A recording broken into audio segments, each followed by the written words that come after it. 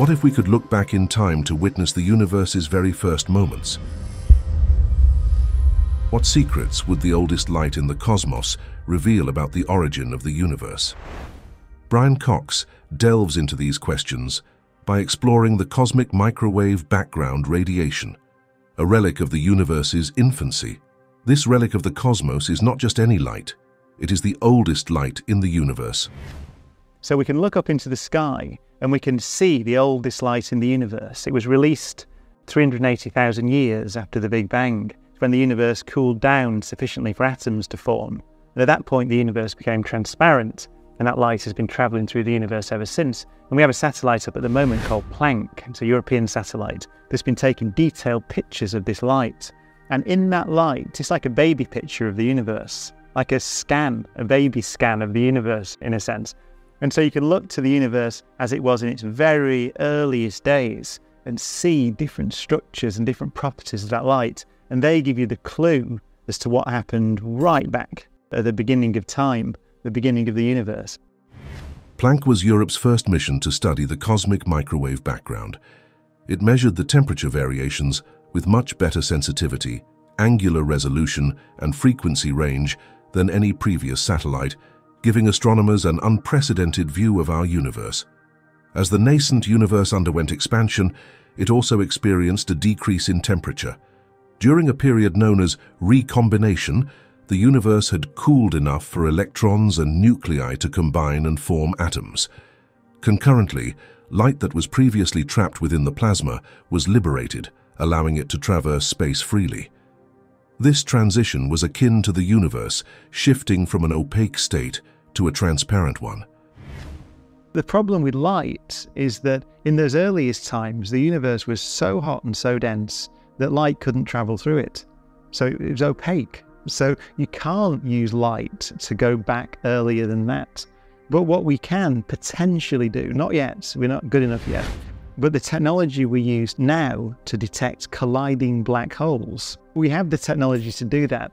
And that technology possibly could allow us to probe right back to this thing, the Big Bang. The Planck Observatory, in conjunction with the Hubble Space Telescope, has greatly enhanced our comprehension of the universe's nascent stages, revealing cosmic secrets through their observations of distant stars and galaxies. The torch of cosmic exploration is now being passed to the James Webb Space Telescope. As we peer deeper into the cosmos with this new technology, we're also looking back in time.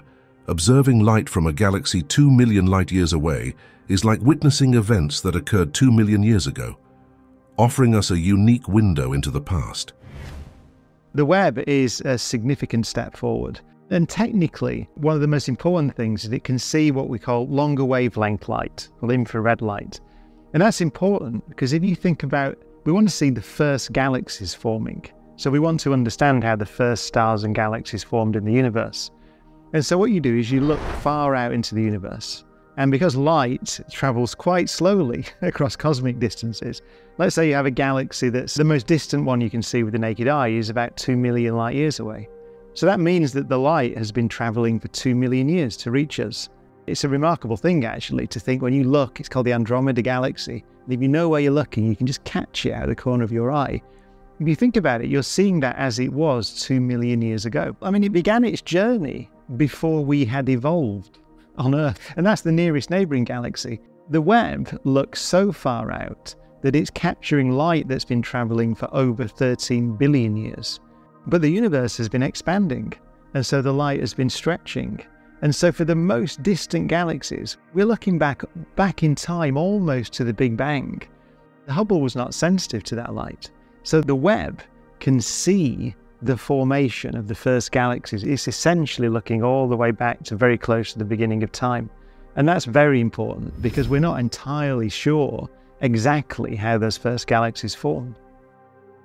Light, the fastest traveler in the cosmos, acts as a messenger from the distant past, bringing us images from the far reaches of space. So we can look to light that began its journey before there were galaxies. And that's the oldest light in the universe, which is, by the way, one of the pieces of evidence when people say, I don't believe in the Big Bang. The answer is, well, you can see it. So we have pictures of it. That light, it turns out that there are sort of structures or ripples in that light, which we can use as a ruler. And then because that light's been travelling through the universe, we can see how that ruler has been distorted as the light has travelled through space. And so we can infer whether space is flat or curved or how it's warped just from that measurement. This brings us to a crucial point in understanding the universe. The speed of light is not just a constant, it's a cornerstone of modern physics, deeply embedded in the fabric of space and time. Cox delves into the intricacies of this concept, rooted in Einstein's theory of relativity, which revolutionized our understanding of how the universe operates. We could go a bit deeper. Einstein's theory of relativity is a theory of space-time. So we often refer to as the fabric of the universe. And it has a structure, it has a geometry. And built into the theory is the idea that there is a speed which is always seen to be the same for any observer, which is a really weird thing. This was the clue, actually, to Einstein that relativity was necessary. It was a strong suggestion from the laws of electricity and magnetism back in the 1860s that light travelled at a constant speed for all observers.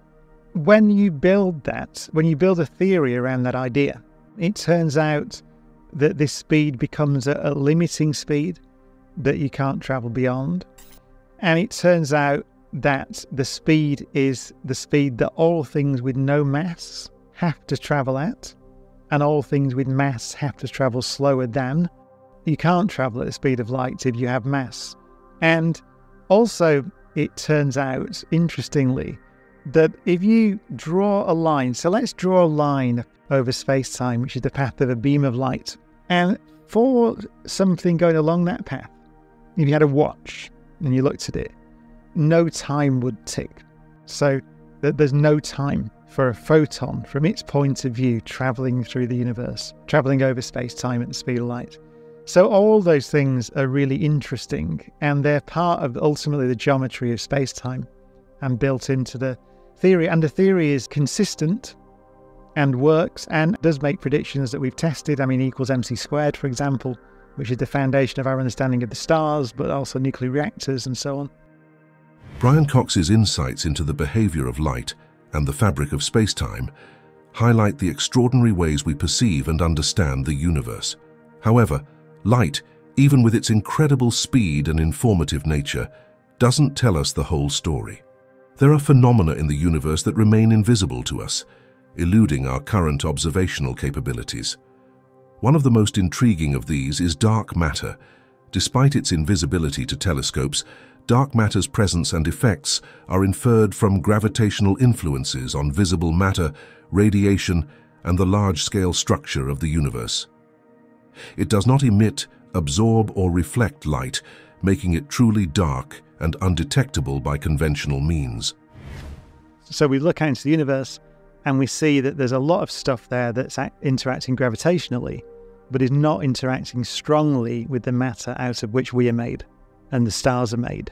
So a thing called dark matter, it's almost certain that that's some form of particle that fits beautifully. And we see lots of different observations of the way galaxies rotate and interact, and even that oldest light in the universe, the so-called cosmic microwave background radiation, we see the signature of that stuff in that light as well. So we think that there's some other particle out there. And to be honest, we thought we would have detected it, I think, at LHC.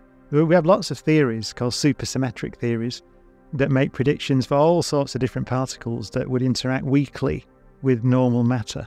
And yeah, I think it's broadly seen as a surprise that we haven't seen them at LHC. So that just may well mean that either they're a bit too massive, so we need more energy to make them, and we just haven't quite got enough. Or we're not making enough of them often enough to see them, which is one of the reasons we're upgrading the LHC. So we also look for them, by the way, directly. So we have experiments under mountains, bury them under mountains so the cosmic rays from space don't interfere with them. And we're looking for the rare occasions when these dark matter particles bump into the particles of matter in the detector. The galaxy is swimming with dark matter, as far as we can tell, but it interacts very weakly with this matter, so it doesn't bump into us very often. So we're looking for the direct detection of it, and we're looking to make those particles at LHC.